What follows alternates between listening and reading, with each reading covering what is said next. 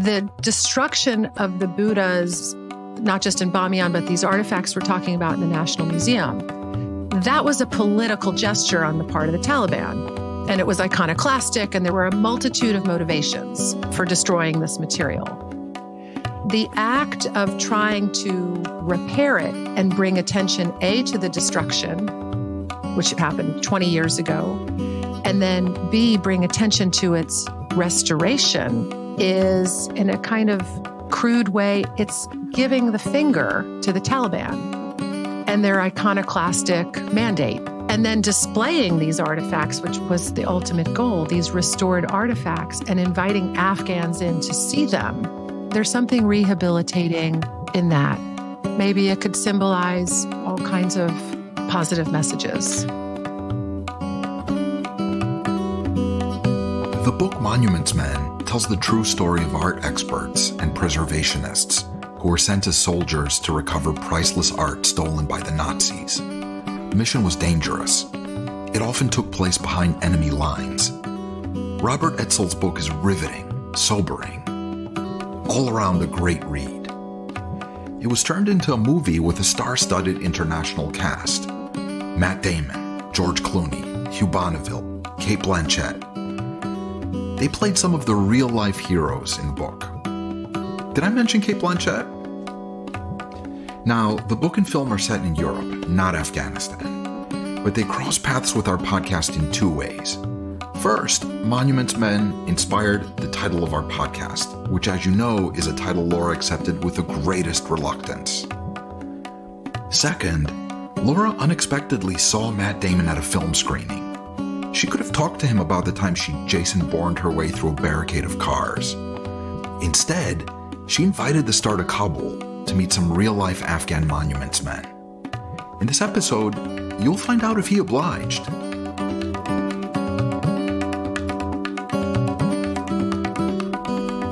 This is Monuments Woman with Laura Tedesco. I'm your host, George Gavrilis. We'll be wrapping up Laura's journey in Afghanistan in the next episodes. If you're new to this podcast, we recommend starting with episode 1. For everyone else, welcome back. Let's jump in. When I've taken on various short-term jobs with the UN and other international organizations, no matter what the job is, even if it involves like a trip to a conference, you have to go through this rigorous online training, which is to watch these videos made by some overpaid consulting company about different security scenarios and what you should do, what you shouldn't do.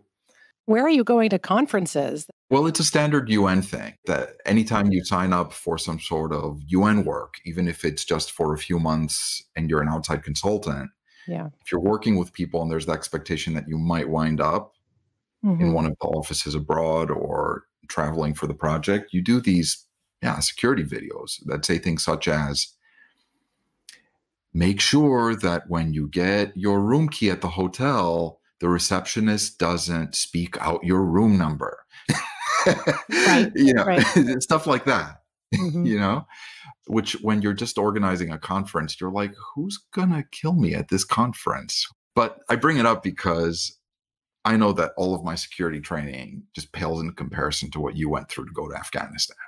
Yeah, there was some fairly intensive security training required, and rightly required, before I was dispatched for my first trip to Afghanistan. And it lasted a good 2 weeks, and it had various components. There was some medical emergency training, where if you are faced with something rather dire happening in the field, like how do you tie a tourniquet and things like that. And then we got some training on how to know if you're being surveyed or being followed, what things to look for, and how to notice patterns if you happen to be followed by someone or a group of people, when you're being listened to and things like that. And then some other training on how to drive cars in very dire situations that hopefully you would never encounter, or how to take the wheel of a vehicle if your driver has become incapacitated, as in shot, and to successfully drive that car so that it doesn't careen or go crashing somewhere. And then also some training on how to shoot a number of different types of guns, which I had zero experience doing. I don't think I'd ever even shot a BB gun in my life. I'm not anti-gun, it just wasn't interesting to me. And all of that was fairly intense in the span of 2 weeks, like day after day after day. And I remember on the final day of the training, which was a Friday, and it ended in West Virginia, and I had to get from West Virginia to DC and catch a flight that same day to fly to Kabul, and being bleary-eyed from the whole experience, and then somehow 30 hours later showing up in Kabul. Anyone who was going to Afghanistan or Iraq or Pakistan had to go through this training, and not having had any prior exposure to any of these topics before, it was pretty intense. I remember one night sitting in a hotel on the phone in tears with my husband and saying, I can't shoot guns. That was after the day of learning how to shoot them. Like an AK-47. Have you shot an AK-47? I have not shot an AK-47. They're very heavy. And evidently they're relatively light in this like context of big guns. Like anyway. Yeah, what's the recoil like? The recoil must be crazy. I don't even know how to compare the recoil of that to the recoil of something else, other than I just remember them being very heavy to me and thinking, oh dear God, please don't ever let me have to do this in real life.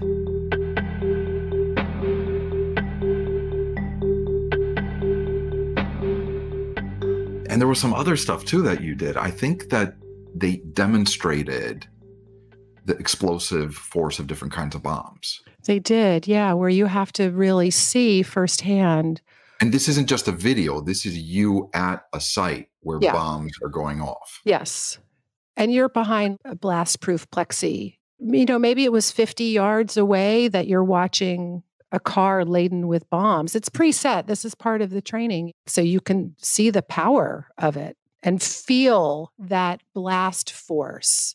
In real life, I remember one morning I was sitting, it was an early morning, I was jet lagged, I was in Kabul on a short visit, maybe it was 2015, and I was sitting in a shipping container. They're sort of rectangular shaped and you have a window at one end. So I was sitting in front of the window and had the window open a little bit.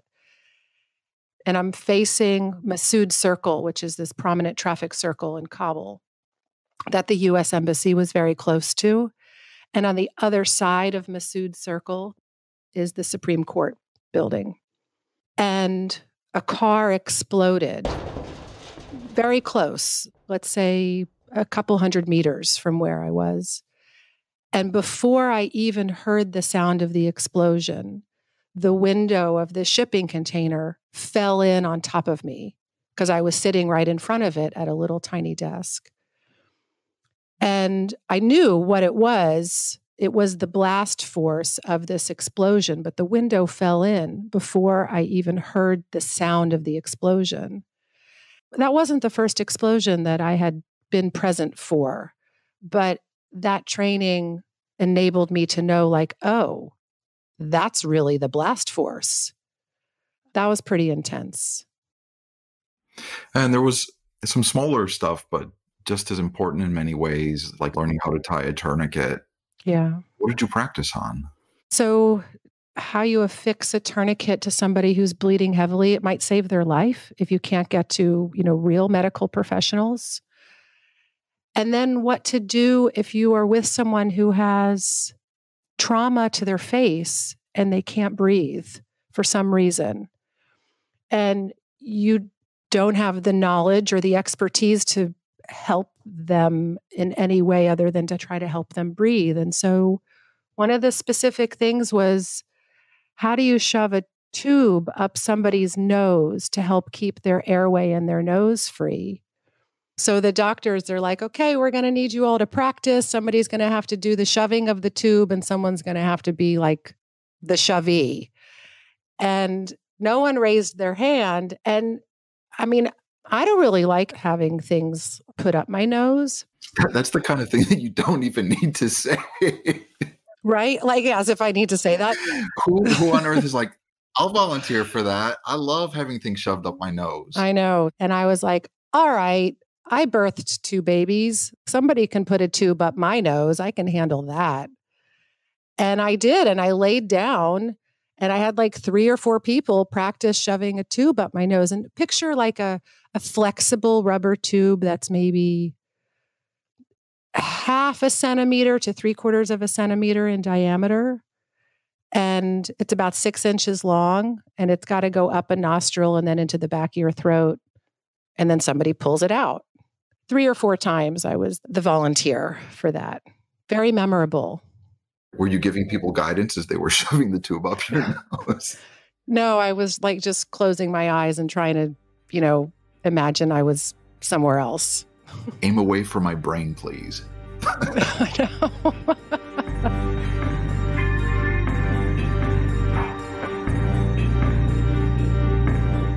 The defensive driving course. It sounds like it should be called the aggressively offensive driving course. Oh my God. Yeah. So I'm not an adventurous driver. I need to lay like a couple of groundwork details about me out. When I'm driving, I'm the slow lady in the right lane going the speed limit. Very annoying to anyone who might be a passenger in my car. I'm driving, I'm going the speed limit. People can pass me. I don't care. And so it's all about driving fast and knowing quick maneuvers, which it does not come naturally to me at all. Already, I was a little bit of a nervous wreck in doing this because, it's not my cup of tea. And among the things we had to learn how to do was if you are driving and 2 cars form a kind of block on the road you're driving on, and they kind of go in a slight V, nose to nose, those 2 cars. We were instructed, okay, and there's no way you can go around them. You're on kind of a specific situation, say a narrow road that might be a dirt road or bumpy, and there's no shoulder. And we were instructed, put the pedal to the metal, foot on the gas, and you plow through those 2 cars. You just, bam, Dukes of Hazzard your way right through those. I'm driving. It's my turn to practice this. We have a very skilled driving instructor in the passenger seat next to me going, gun it, go for it. And I'm speeding up. And as I get to the 2 cars, I reflexively slam on the brakes, which is exactly what you're not supposed to do. I don't want to crash into these cars. I want to stop. So I got a big fat F on that assignment. So that F was not enough to keep you from going to Kabul, clearly. Did you have to redo it until you crashed through? I think I had to do it a couple of times. Oh, and by the way, you have people in the back seat of the car with you while you're doing this. Well, like you're all supposed to have the experience. You have the experience driving. You have the experience being a passenger. So you know what this is like. The people in the back seat are like a blur to me. I don't know what they were shouting at me or not shouting at me. All I know is I slammed on the brakes because I didn't want to crash into these parked cars that were blocking my way. So the passengers are thinking, great, we're dead if she's in charge. Oh my God.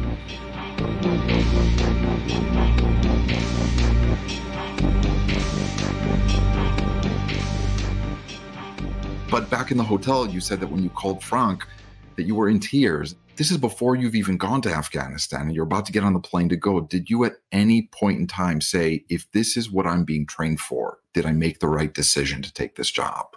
I think that I did. Those questions weren't enough for me to bail. I was too far along now. I wasn't going to bail. And I had other reasons for wanting to go to Afghanistan or wanting to launch into this job and this professional opportunity and this personal experience and personal journey. But there were definitely moments sitting on the floor in my hotel room crying, and I hadn't even arrived yet. I was like, well, I gotta keep driving.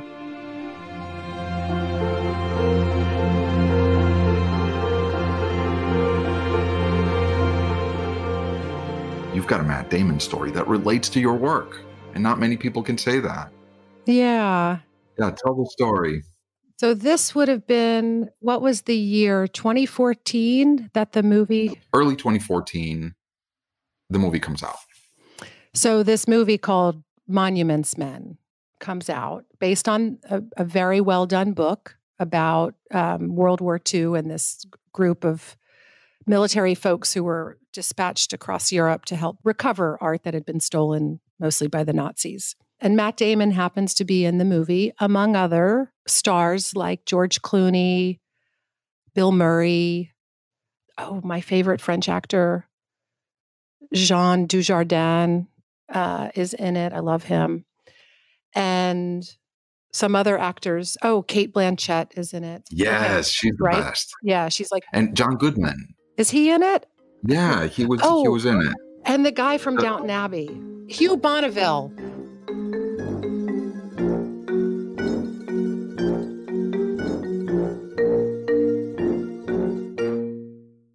So this really pretty great cast. And there was a screening of the movie taking place at the White House in February, right as the movie came out. And I, by sheer luck, got invited to this screening on like a Tuesday afternoon or a Monday afternoon. I get this piece of paper, or maybe it came as an email. Show up at such and such gate at the White House at like 3:30 on a Tuesday to watch a movie. I'm like, yeah, I'll be there. I had to walk quite a bit from the metro in DC. I remember I was wearing my tennis shoes, but then I had a pair of presentable, business attire shoes in my purse, and I had to change my shoes as soon as I got to the White House because I didn't want to walk in my tennies. I go in and into what is like a lovely sort of sunroom type portion of the White House, and there's like a bar set up and hors d'oeuvres, and people are arriving slowly. And I kind of recognize some folks, and there were a few other people from the State Department there and some other, maybe from the Smithsonian, but I didn't really know people very well who were there, almost no one.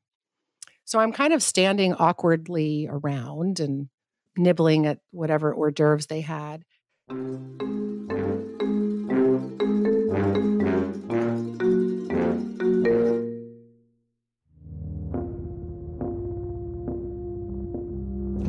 February 19th, 2014, Wednesday. Worth noting this week's visit to the White House. So many impressions. The nervous conversations. Harry Etlinger present in his wheelchair, smiling. I shook his hand. He reminded me of Uncle Den.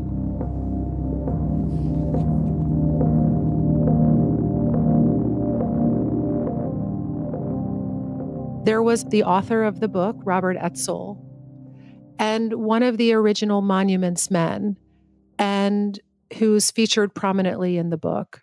And he has since died. But seeing him, and I shook his hand, that was very impressionable, in part because there aren't many, and there now even fewer. But in 2014, there weren't a lot of opportunities to meet World War II veterans. I just felt a great deal of deference to this very old man who was present at this event, but also having a sense of who he was and what he had done as a young soldier. That left quite an impression on me, meeting one of the original Monuments Men.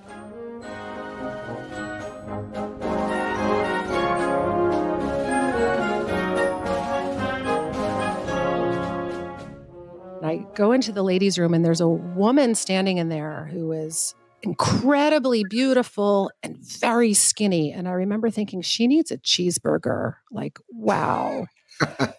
And I come out of the ladies' room, and suddenly in this sunroom that I just described, where the hors d'oeuvres and the cocktails were being served, I see George Clooney, Matt Damon, Bill Murray.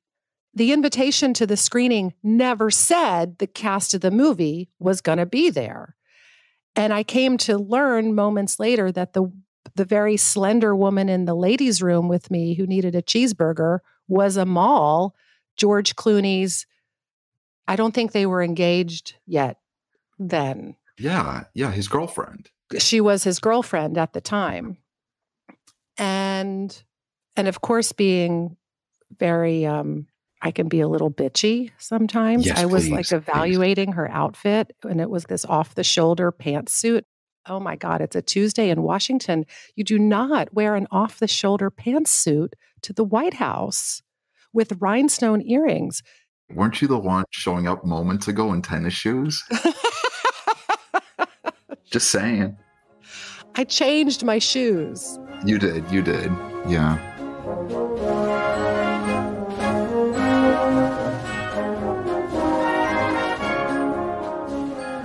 Can you please just give me like a one-sentence description from your memory of Clooney, Damon, Murray? Okay, George Clooney. I was neutral on him. I never thought he was particularly handsome. When I saw him in person, he was 73 times more handsome in person than you would ever imagine on screen. He just sparkled. The way he carried himself, his eyes were bright. There was an ease, charisma. He just had this charisma. It was remarkable. And his father was with him, same way, total charisma. Then Bill Murray, Bill Murray lives in Charleston where I live. So he's seen around town a lot. He's kind of a goof. Everybody loves Bill Murray.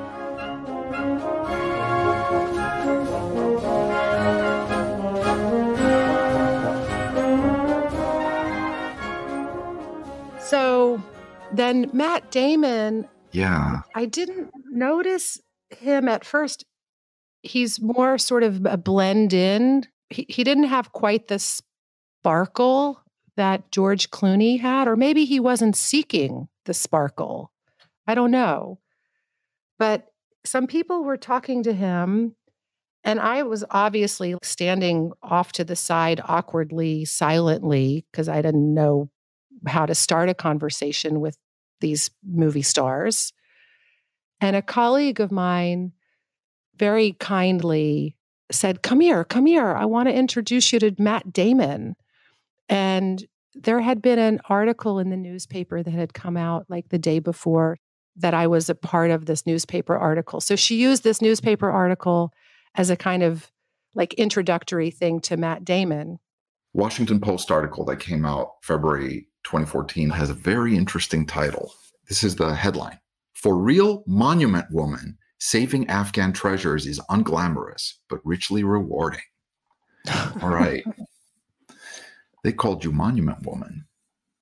And she said, my colleague who was very kindly doing this, she's like, oh, Laura, she works in Afghanistan. And Matt Damon said to me, oh, what's that like? And I was like, oh, wow, well, that's a big topic.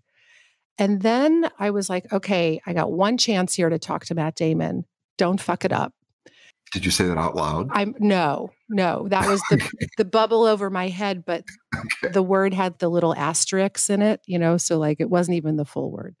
I started telling him the story of the National Museum and Mr. Masudi. You can't go wrong with the Mr. Masudi story. And I told him about the Bactrian treasure and how it had been excavated, and everyone thought it was lost during the Civil War or assumed that it had been stolen, and that it had actually been very secretly and stealthily rescued. And it wasn't until years and years later that the people who had hidden the Bactrian treasure raise their hand and say, no, it's actually safe. And they go in with welding devices to the bank vault because the key had been broken in the lock. And they opened up the bank vault with this Russian archaeologist who had excavated it, Victor Sarianidi. We've talked about this, George. Yeah. And Sarianidi is there with his original excavation documents to take an inventory of what's in the bank vault, and that every artifact was there. Not one thing had been stolen or melted. Not one little bauble or button was missing. While several people were involved in this effort of hiding the artifacts, I was really featuring Mr. Masudi in this story that I was telling Matt Damon. And he was nodding and he seemed interested. And he's like, that sounds fascinating. And then I said to him, why don't you come to Kabul and I will introduce you to Mr. Masudi. You can just have a cup of tea with him and go to the National Museum. Then he seemed to get a little bit nervous, like, yeah, great idea. And I was like, no, really, it doesn't have to be a big deal. You just go spend a night at the Serena Hotel and meet Mr. Masudi and see what's in the museum. It might change your life a little bit.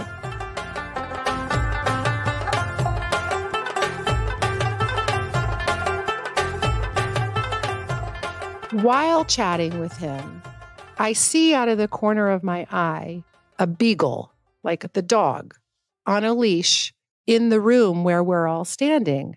And there's a guard who brings this beagle in. Why is there a dog here? This is what I'm thinking to myself.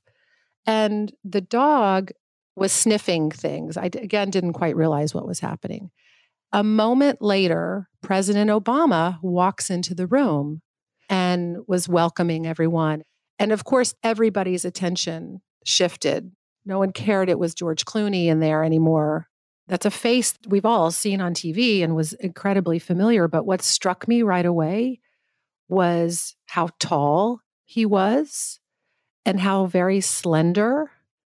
There was also a kind of ease in his posture, and he didn't seem rushed. I was observing a lot of what was going on because it was startling. The invitation didn't say, A, the cast of the movie is going to be there, and B, President Obama might pop by. That wasn't on the invitation.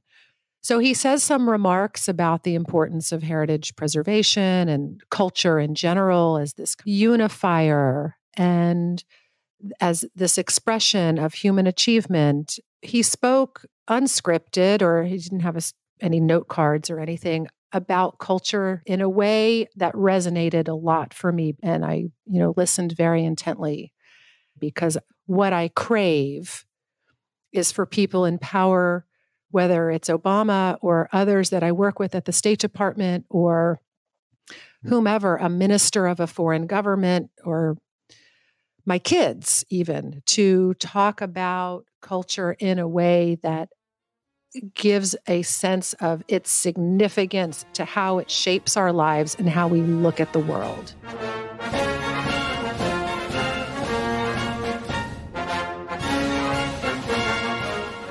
And then there was a receiving line. Maybe there were 30 people, maybe 35 in this room, so not a big crowd. And he goes around, President Obama does, after he said some remarks, and George Clooney said some remarks, thanking the president for hosting this screening, et cetera. And President Obama goes around and shakes everybody's hand. And he comes around, it's my turn, I'm in this line. And I said, President Obama, I really appreciated your remarks today. I'm Laura Tedesco. I work for the State Department on cultural preservation in Afghanistan. We're shaking hands, and I think he said, I know, but I might have made that up. And it's a little bit of a blur. He might not have said that. I might have just imagined or wished that he said that. Well, what are the chances? What's the percent that he said, I know who you are, Laura Tedesco? Maybe 7%. Not 70? No, 7. We'll just round it up to 70%. So after President Obama acknowledges your work. So then he says, okay, so he can't join us for the screening. He says he had some important business to take care of that evening. By this point, it's like 5:00 in the evening.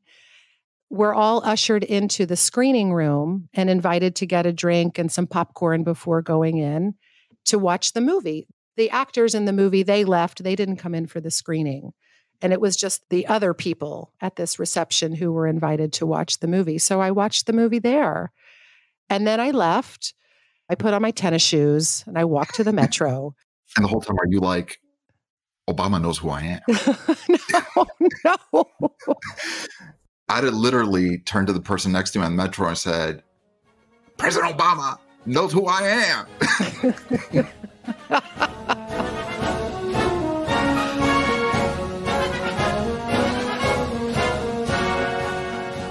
The next day I go to work and I have to report what happened at the screening.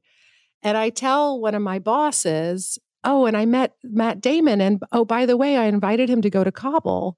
I hope that's okay. And she's like, oh, we should totally follow up with him. Call so-and-so who will give you Matt Damon's publicist's phone number. So I call so-and-so in the State Department. And I'm like, hey, I need the number to reach Matt Damon, please. And they give it to me. No, she gave me the email address. So I email, Matt Damon at AOL.com or something, but it's really his publicist. Wait, are you sure it was AOL? I don't think because that's really bad. No, I don't think it was AOL. It's not even Yahoo. It's AOL. It's like, oh my God, Matt Damon, come on. Come on, man. Gmail is free. It might have been Yahoo. I don't know. No, so what happened? You emailed the publicist. So I emailed the publicist. It was a follow-up. I got a very polite response, but with a firm, no wiggle room, no. He's never going to Afghanistan. But thank you for your interest. Do you think it's because he's scared?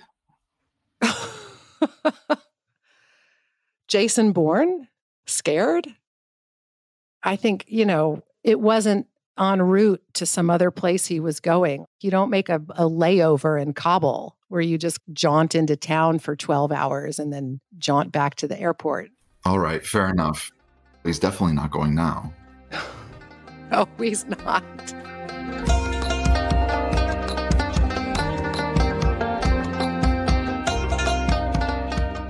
It's winter. It's 2022. Afghanistan is not in a good place today. The Taliban are in control of the country.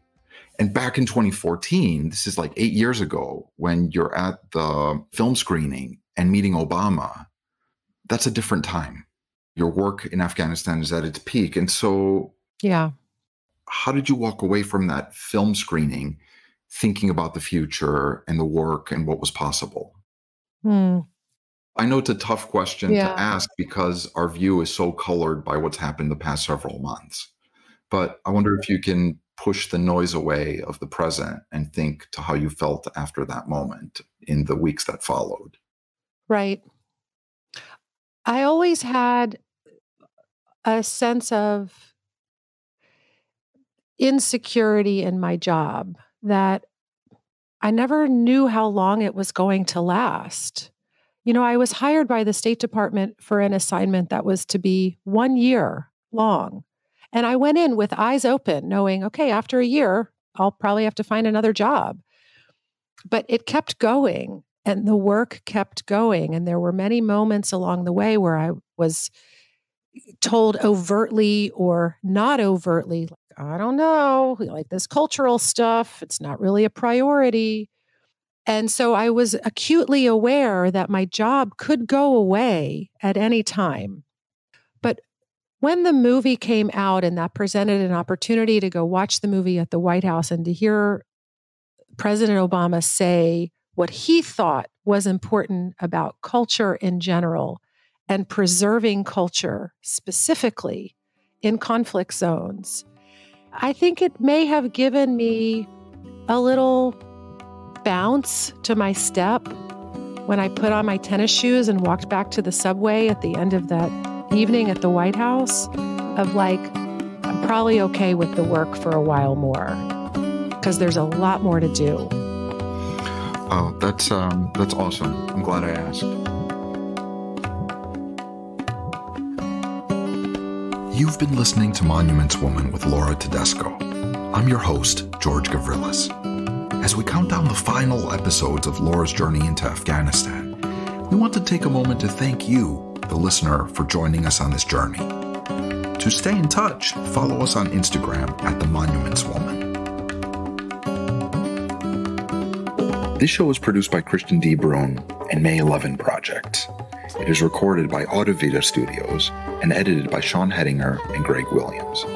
theme song is This Love by Ariana DeLawari featuring Salar Nader. We feel